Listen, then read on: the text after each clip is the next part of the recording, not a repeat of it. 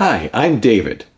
I don't know about where you are, but here in Connecticut, it is hazy, hot, and humid. We've had 90-degree Fahrenheit days, lots of humidity, the ozone is up, and all of these things affect your breathing. And one of the questions we get asked all the time is, how does weather affect our breathing? So I'm going to go over this today and explain it so hopefully you get a little bit better understanding. And I just want you to feel a little bit better knowing that you're not crazy. When the weather changes, it's going to affect you. So the things and the factors that will affect your breathing from the weather is the temperature, the barometric pressure, their humidity, allergens, and ozone. So as the temperature rises or drops, because we have an ideal operating temperature, we don't want it to be too hot, that'll affect our breathing, as well as too cold, because our lungs don't like dry, cold air. So in the wintertime especially, it's challenging.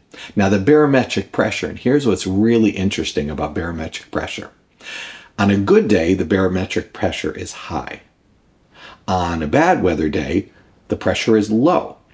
And the difference between the outside pressure and the pressure in your chest wall affects your breathing. So what happens is, as you're breathing, your diaphragms drop and the volume increases. And what happens is that creates a negative pressure. So you don't really have to do a lot to be able to breathe on a good day. And what will happen is your diaphragms will drop, the air will just rush in. It's like a vacuum, like a suction going in. What happens on a low pressure day is that the difference between outside and inside is much less. So you actually have to do the work to pull the air in. Then normally on a high pressure day, the difference is this much. On a low pressure day, the difference is this much. So the amount of suction or vacuum is this on a high pressure day and this much on a low pressure day. So if it's rainy or damp, or a storm is coming, you're going to notice that your breathing is affected because you're working harder to breathe. And now with humidity, it's like trying to breathe through a wet, warm rag over your face. All that water vapor is in your lungs. You're trying to get the oxygen through that water into your bloodstream. It's really, really hard. So humidity has another big impact on your breathing. And then allergens, whether here in Connecticut, in the summer, in the fall, in the spring, we have the ragweed and we have the trees are either blooming or they're starting to fall, or anything that is going to affect the allergens in the air. And that's challenging as well.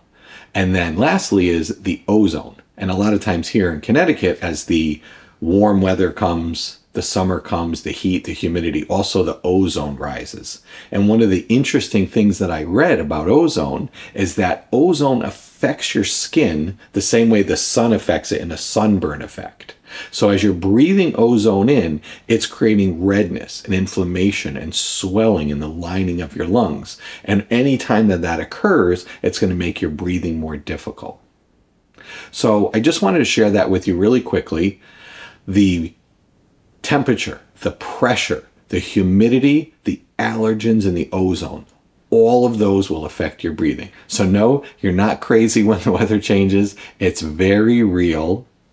And try to stay indoors when it's really hot and humid, because the air conditioner will cool the air, but it'll also get some of the humidity out.